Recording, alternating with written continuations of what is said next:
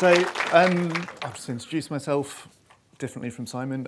So I'm Alastair Campbell, Director of Accessibility at Nomensa. I have a background in psychology, usability, user research, and quite a lot of front-end code, which did chuck me into the accessibility sphere fairly early.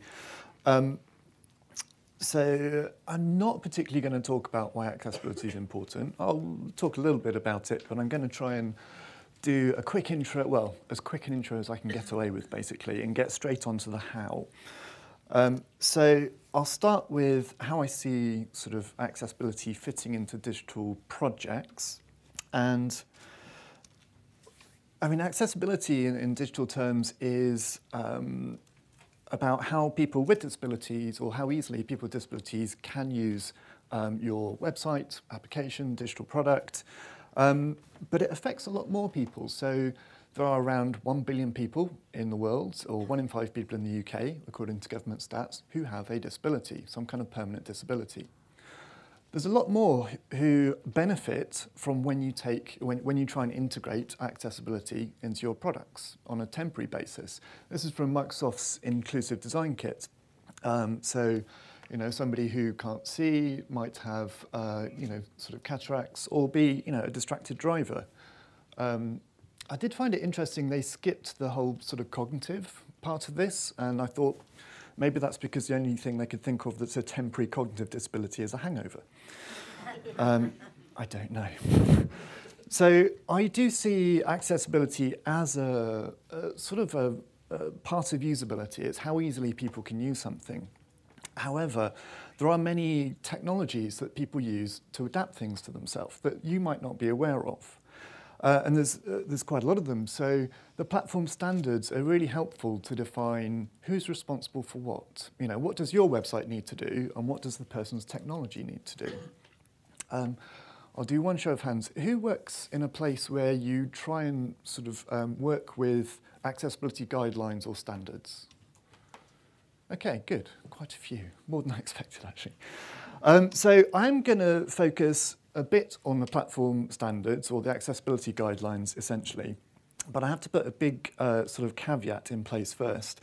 I generally, when I do training and things, I don't start with guidelines, because if you imagine you're in a wheelchair and you get to this lovely accessible button that's within reach and the door automatically opens for you, it's not a great experience. And that's the kind of thing I see when people take a sort of checklist mentality. So if you try and just, you know, get this checklist and tick things off at the end of a project, stuff like that happens.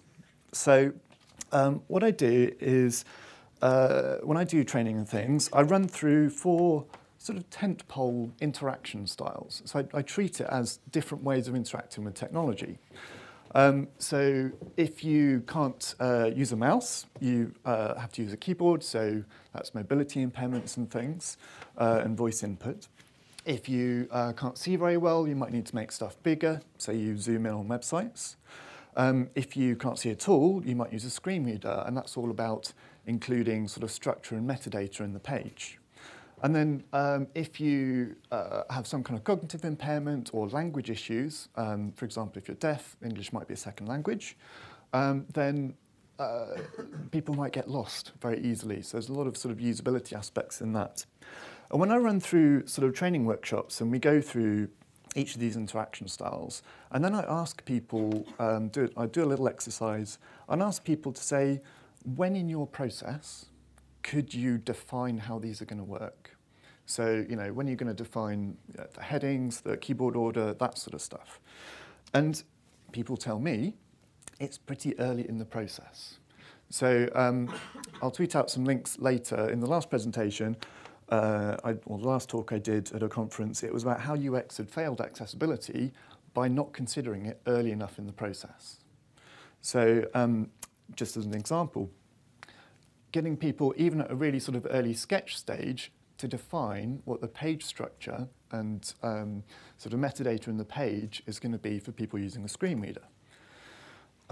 And as an example of how that works, I have no idea if the sound's working on this, and it doesn't need to, but it might be too loud. So taking sort of gov.uk with a screen reader, and you can bring up the sort of sections of the page that gives you shortcuts, and you can skip between headings using keyboard shortcuts, and that's all just based on structure and metadata within the page. And you can tack that on towards the end, in the sort of development stage of the process. But it is a lot more elegant if you consider it earlier in the process, and it's defined when the page structure is defined. So whilst I do try and move the thinking about accessibility further forward in the design process, testing is a necessary and useful part.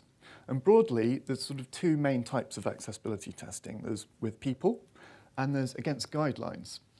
There are also sort of review tools and automated tools that can help speed up the process, but ultimately those are based on the guidelines. So they become fairly important. So usability testing with people with disabilities, it's kind of the gold standard in terms of knowing whether something's going to work or not. But it is a bit more complex in terms of running testing because of the various technologies people use. It's great for prioritizing issues and learning and getting buy-in from stakeholders who literally see people struggling and usually see that it's needlessly struggling because there are just little things that haven't been done. But again, it's very difficult to cover large, sort of areas of your website. People will get through between 2 and 5 scenarios in a typical testing session, and that might not cover very much of your website. And even within a page, they might not cover everything within a page, so it doesn't give you the whole sort of picture when you're running that. It also means you need a reasonably finished product to actually test with. So you have to leave it quite late in the process, in which case, again, it becomes more expensive. So testing with guidelines basically means sitting down and examining a page. The ones I've got on screen are based on the sort of international guidelines, but they were customized to this organization to say, here is how we apply these guidelines. It can be sped up with certain tools, but it is essentially a manual process, otherwise you'll miss things. And then automated testing, there's options for sending a robot around your website to scan it and report back on issues, which is great for how wide a coverage you get. But it can only cover between sort of 30 and 50% of the issues that could come up. So you are still missing quite a lot. So we have a range of usability and accessibility issues. And as I said, usability testing with people will find the sort of biggest range, but you might not get very much coverage. So the vertical axis is sort of coverage. Automated testing, gets you great breadth of coverage, but not very good depth. So this sort of manual audit or review with the guidelines sits in quite a good sweet spot of bang for your buck. If you take a good sample of the different types of content, different layouts that you have, it can get you quite good coverage and find almost all of the accessibility issues that aren't sort of usability. So that sort of brings me on to what is WCAG, Web Content Accessibility Guidelines. So I'll start off with where they come from, because I often sort of talk about this and people have no idea. Comes from the World Wide Web Consortium, which is an organisation formed by Tim Berners-Lee, who invented the web, and he has a kind of benevolent dictator status there. He's in charge. It shepherds web standards like HTML and CSS and the accessibility guidelines. And that's because right from the start, his vision was, this is for everyone, the 7 billion, not the 6. It's a membership organisation. So the people who do the work at the W3C aren't employed by the W3C. They're from companies like Google, Microsoft, Apple, and specialist organisations like Nomensa. So back in the early days, there were no accessibility guidelines. So governments who wanted some means of assessment had nothing to go to. There was a big danger in the early days that there would be lots of different national-based guidelines. So the W3C works on this. So where they started was looking kind of at the whole ecosystem and realizing that if you've got users on the left, they use some kind of technology, usually a browser, to access a website. You have the website, and you have the tools that actually make the website. So they started off with 3 sets of guidelines. User agent is browsers and whatever the person is using. The website content guidelines and the authoring tools. But the ones that really took off were the web content guidelines, probably because there are, billions of websites now. Not that many browsers and not that many authoring tools. So the web content ones were the ones that really took off and got used by governments and things. So to focus on those, they became more important because testing with user agents and all the different technologies people use gets quite difficult. So starting with the browsers, this is what most people use to access websites. But then when we consider different access technologies, we've got several screen readers, and each works with 1 or more browsers, sometimes 3, and you get different bugs in each combination. You have different screen magnifiers, and some of those have functionalities that adapt the website as well as just making things bigger. For example, reading things aloud when you click on them.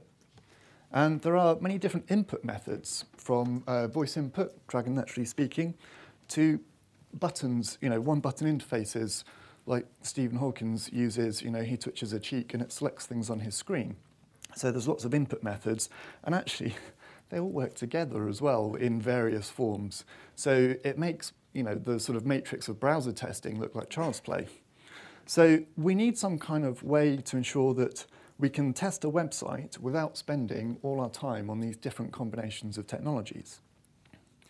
So the way it sort of started off was taking lots of different sources of issues. So usability testing with people who have disabilities, surveys, research, and just sort of general experience. And then what tends to come out of that is lots of user requirements. So a user with X disability needs to be able to do Y. But then they get filtered, so it has to be feasible, it has to apply across different web technologies, and it has to be transformed into a content requirement. So I'll give an example of that. The kind of thing people come up with to start with is, if you remember our sort of skipping headings one, for screen readers, users should be able to navigate by headings and lists when appropriate. Unfortunately, that sort of requires you to know how a user does things. It's quite technology specific, and it means you have to decide, when that's appropriate. The second example is actually from the guidelines, and I would admit it's more difficult to understand, but it's more workable. So what it's basically saying is that for every widget on the page, it's using the appropriate structure. If something looks like a heading, make it a heading. It's sort of more powerful, and it's also a magnitude easier to test. And it's more stable because if HTML, for example, updates, you don't have to update this guideline, you just use the HTML appropriately. And to give you a little sort of guided tour of the current WCAG 2.0, there are 4 principles and 12 guidelines, and those are basically just categories. The thing people think of as the guidelines is these success criteria, which are testable statements about web content.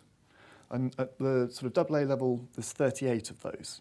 So it's not actually huge amounts. You can print them out in about 15 pages, and they're not much bigger than that one in general. People ask about the sort of, what's this A, AA, AAA? So you can think of it as must, should, could. Most government and commercial organisations aim for AA. And when these guidelines were created, the basic sort of principle was the bigger an issue for the user it is, the higher it goes. But the bigger issue it is to implement, the lower it goes. Sort of about sums it up. And I will point out, if you do look at them, please do, the most important link for every guideline is that understanding one. Don't click on the how to meet, that's too complicated. Go to the understanding one, because then you get a page that is reasonably easy to understand, tells you what it's trying to achieve and how you test it. So why am I talking about this now? What's happened? So WCAG 2.1 has been announced. After 10 years, the last update was in 2008, so this has been a long time coming. And why update? So I would say most of WCAG 2.0 was written in about 2006. And then what happened? Touchscreens have become a lot more mainstream. I mean, it wasn't actually a problem from an accessibility point of view for a few years, but things like JavaScript frameworks have come out that are single-page applications, don't reload the page. Those change things quite a lot. They're not necessarily a problem, but they are very different. And there were also some notable gaps for people with cognitive disabilities and people with low vision. So taking a little step back, over the history of computing, there's been sort of several major changes that have been big concerns for people with accessibility requirements. For example, in the beginning, there was the command line, and there were screen readers for that.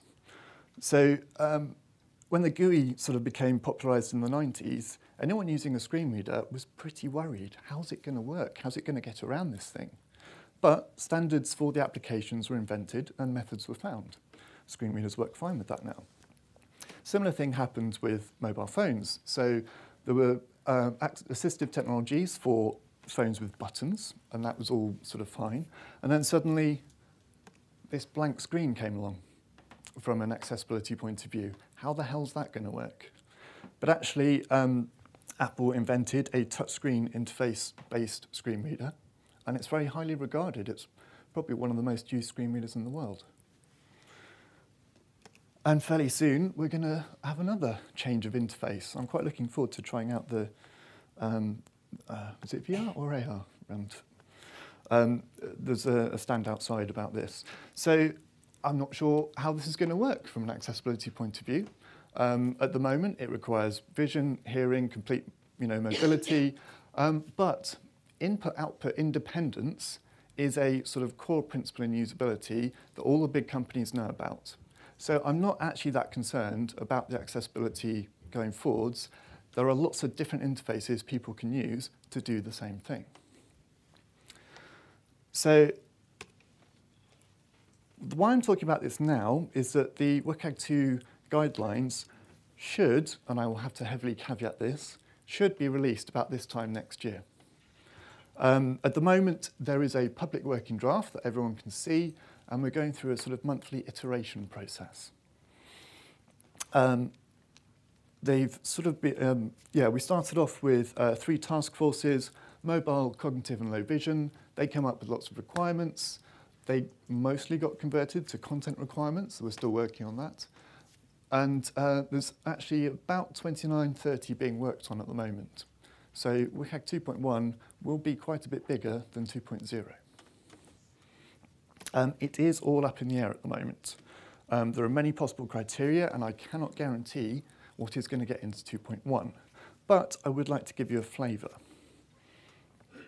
So the mobile task force came up with quite a few, and it became more of a sort of input-output task force. So they also looked at how things like voice input work, not just on sort of mobile devices. So a lot of their work is about how these new sort of sensors are going to work and not exclude people, essentially. So most of them are about that and touchscreen usage. And just as an example, we've got orientation. So this is one of the new guidelines, and it basically says, don't block the orientation. It's fairly easy to demonstrate. You can do this now. It's a fairly sort of new thing in web technology, but it does let you lock the orientation. Please don't unless you really need to. A really simple example, this gentleman is a CEO of a software company. He's also quadriplegic. So he literally cannot turn his phone around. So if you lock the orientation, he's really going to struggle with that. There's a good video from WWDC about this guy. There's also things like keyboard shortcuts. So Gmail, for example, implements lots of keyboard shortcuts, so you can press, well, it's probably J and K for previous and next. But if you use voice input, and somebody walks in and you say, "Hi, Bob," and it triggers off HIBOB, you have no idea what's just happened. So if you do implement keyboard shortcuts, that's fine, but allow people to turn it off, as Gmail does. So there's quite a few low vision criteria as well. which basically orient around making things bigger and having good contrast. So content can be zoomed. And this one went through a few iterations. So it started off as let people zoom in to by 400%. And then somebody asked, from what starting point? How wide is their screen? So it sort of got translated to make sure content works when it's 320 pixels wide, which happens to be a sort of small mobile screen.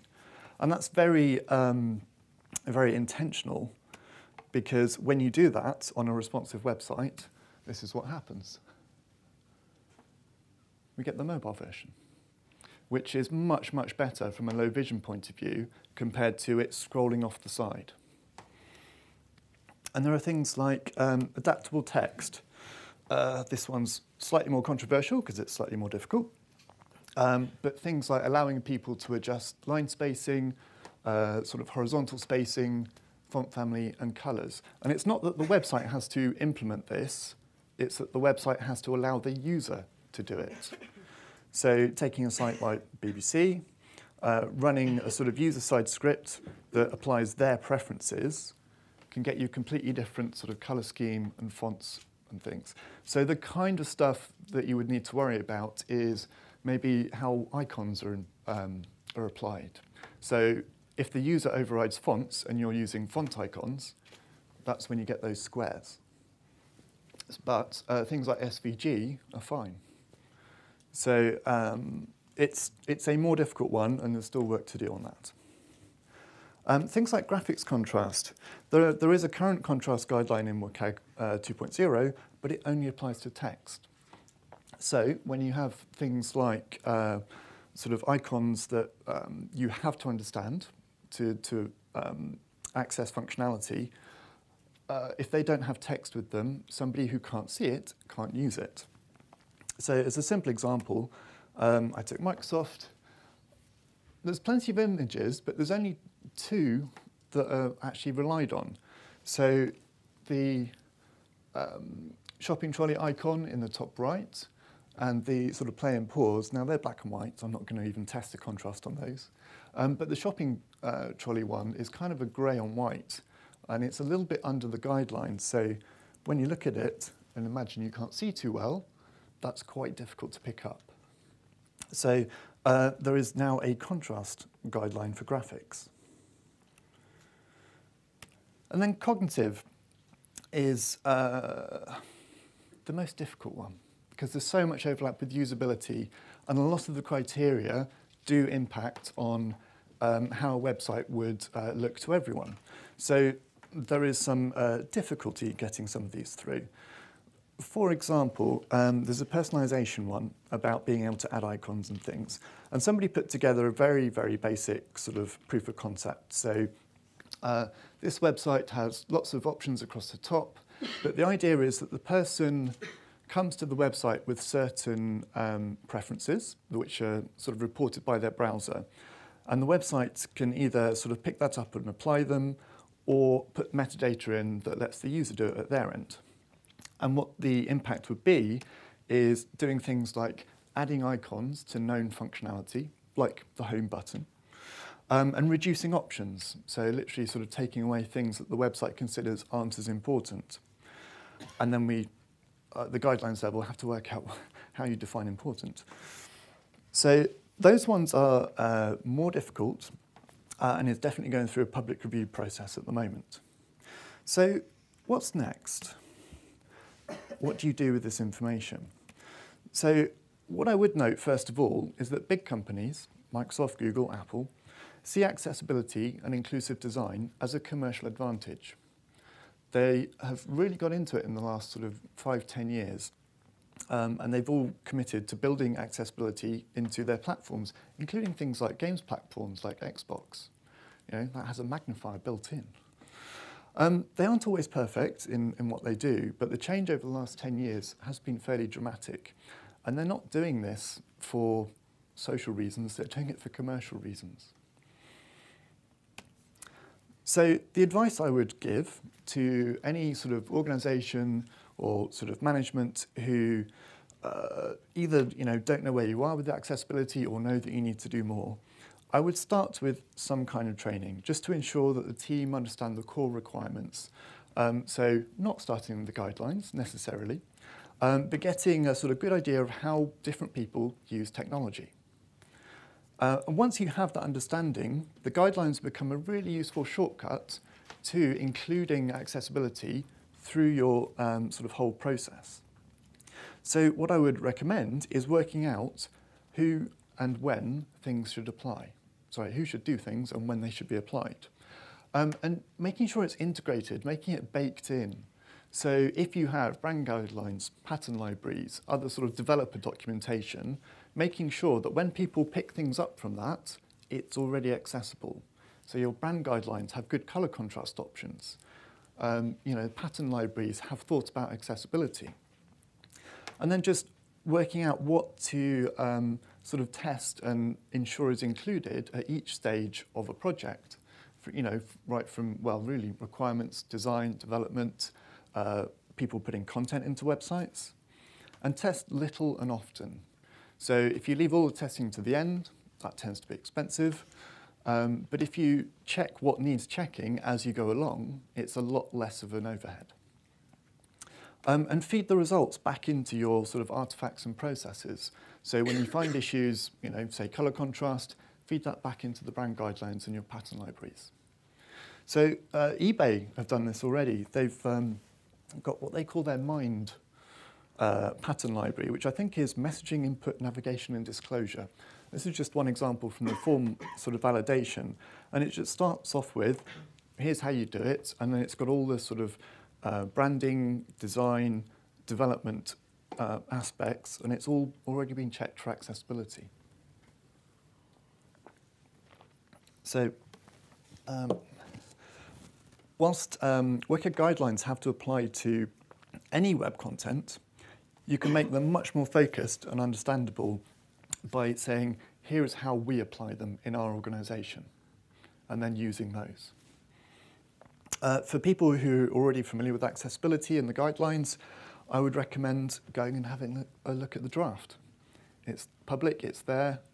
Anyone can go and have a look, and anyone can comment. It's run like an open source project. Issues go onto GitHub, and anyone can post them. In fact, you will find me there. So yeah, I'm part of the working group, and we are, working on it a lot, but there's a lot to do. So I do encourage everyone to come and have a look and pose questions, post issues, or just get up to speed. So thank you very much. I will be here all day and happy to talk accessibility with anyone. If I happen to be on my laptop, it's just because I'm posting links up about this presentation. So if you didn't take notes, don't worry, I'm going to post links about it. And thank you very much.